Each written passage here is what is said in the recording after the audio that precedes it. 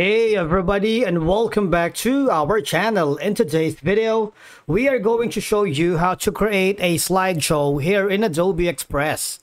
Let's begin. Now, the first thing that you need to do is to log in using your credentials. If this is your first time in Adobe Express, I want you to click the sign up option. And from here, just follow the on-screen instructions and you're good to go.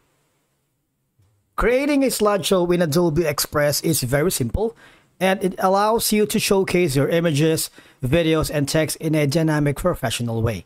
Now, what I wanted to do is to go to the homepage of your account once you're logged in, because here, you see, you can simply go to the presentation and click that amazing template, and from here, all I have to do is choose the template that you wanted to choose to be part of your slideshow. All right, but please take note that all those template that has a crown icon, that means it is required for you to upgrade to the premium plan, especially if you're just working with a free trial. You see, try premium with a 30-day free trial.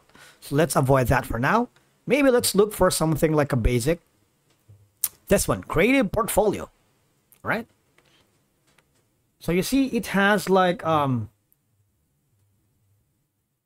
2, 3, 4, 5 slides. If you click on play, you see there's going to be an option that says present. Contact, click on it. You see that? And press escape to end the presentation. Now from here, obviously, you can of course upload all the information here. For example, if you want to upload your own say logo, go to the upload section and upload your own files, photos, and videos. In my case, I'm going to upload one of my photo here. For example, this, right?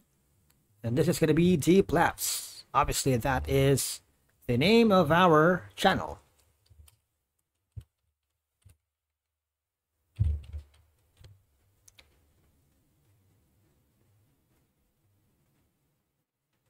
Now I'm going to change this text right here.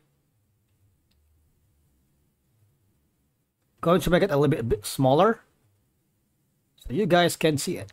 All right, so basically that's how you create a slideshow here in Adobe Express. It's very easy. Now try to click on present, and there you go. Very easy. Now once you're happy with this, all you're gonna do now is go to the share button. If you want to share this to your client, just click on the copy link and send it to your boss or client.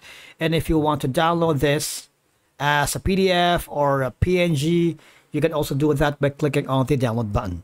And that's it for today's video. Thank you so much for watching. We will see you again in the next one.